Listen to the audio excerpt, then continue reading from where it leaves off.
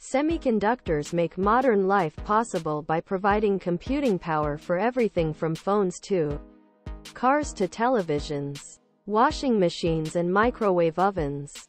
Although these tiny chips were invented in the United States, the world's leading chips are still designed locally, and U.S. companies continue to produce specialized tools for semiconductor manufacturing, with Taiwan holding a dominant position in semiconductor manufacturing.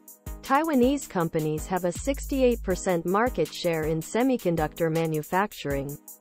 Taiwan Semiconductor Manufacturing Company is the world's largest contract chip maker, producing approximately 90% of the world's leading semiconductors used for artificial intelligence and quantum computing applications.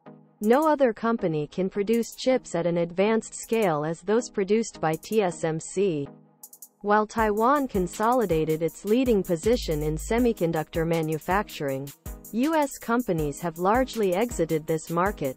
U.S. fabrication plants produced 37% of the world's chips in 1990, compared to only 13% in 2010. South Korea, for example, Apple's most advanced semiconductors, containing billions of transistors, can only be manufactured in a single building within TSMC's sprawling campus in Taiwan. China spent billions of dollars to catch up with Taiwan, but struggled to create a serious competitor. Despite clearly setting a target of achieving 40% in chips by 2020 and 70% by 2025, China reportedly has close to 16% self-sufficiency and still imports over $400 billion in semiconductors. Export controls implemented by the Biden administration in 2022 will likely hamper China's efforts to establish a domestic chip industry.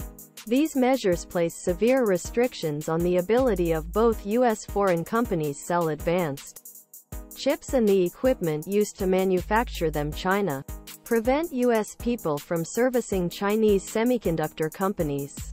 China's semiconductor firms continue to depend almost entirely on foreign technology and equipment manufactured by the United States or its close allies and covered by U.S. restrictions. The U.S. is reportedly considering further tightening export controls to impose additional limits on China's access to critical technologies. Asia Unbound CFR scholars and other experts evaluate the latest issues emerging in Asia today.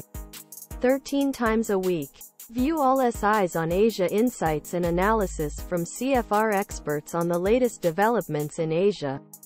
Monthly. Will the chips prevent a war? While China is struggling to replicate Taiwan's success in semiconductor manufacturing, some argue that Beijing may be tempted to use force against Taiwan because confiscating these foundries could immediately resolve China's domestic chip-making problem.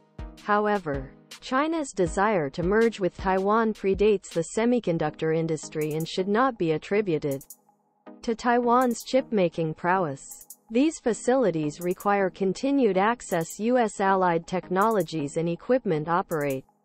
The U.S. will likely refuse.